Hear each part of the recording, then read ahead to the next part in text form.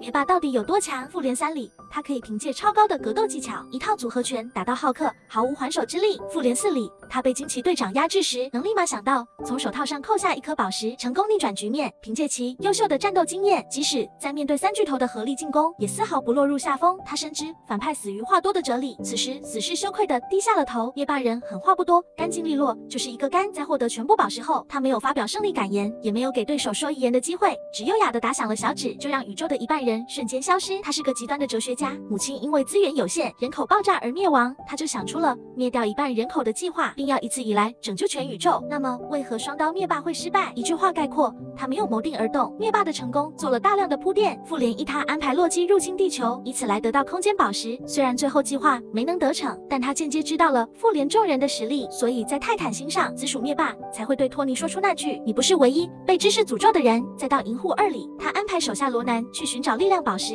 虽然这次也没能成功，但他至少知道了力量宝石的下落。两位小弟的不给力，使得紫薯灭霸选择亲自出手。这里有很关键的一点，紫薯灭霸是在古一、奥丁、海拉这3位实力超群的人都不在的情况下，才选择了出山。他把知己知彼，百战不败发挥到了极致。他是一个清心寡欲但博名利的王者。在成功之后，他没有开轰趴，没有大肆重建宇宙秩序。在拥有了至上的力量后，他仍然没有想称霸宇宙，而是独自一个人坐在母星的废墟上，孤独地看着日出。一个为了全宇宙的计划生育奋斗半生的王者，最后却成了空穴老人。好啦，今天的内容就到这里哦，我们下期再见吧。